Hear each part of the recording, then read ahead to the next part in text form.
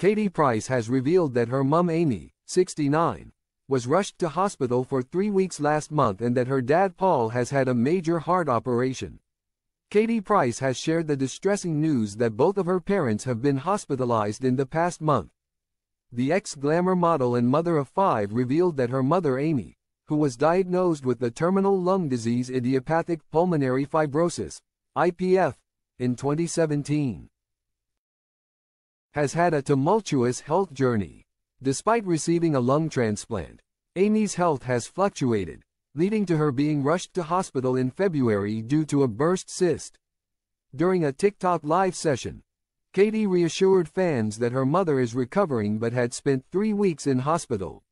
She also disclosed that her stepfather Paul, whom she considers her father and shares a close bond with, underwent surgery and she had to care for them both. "My mom's doing well. She was in hospital for 21 days, she informed her followers. My dad's just had a major heart operation. You've got to look after them when they get old. So there's a lot going on behind the scenes." Katie also addressed the recent speculation surrounding a fake baby twin mystery, which was finally resolved this week following several enigmatic posts. Responding to a pregnant fan while promoting clothes on the live stream, she said, "All this stuff I am showing today is good for pregnancy."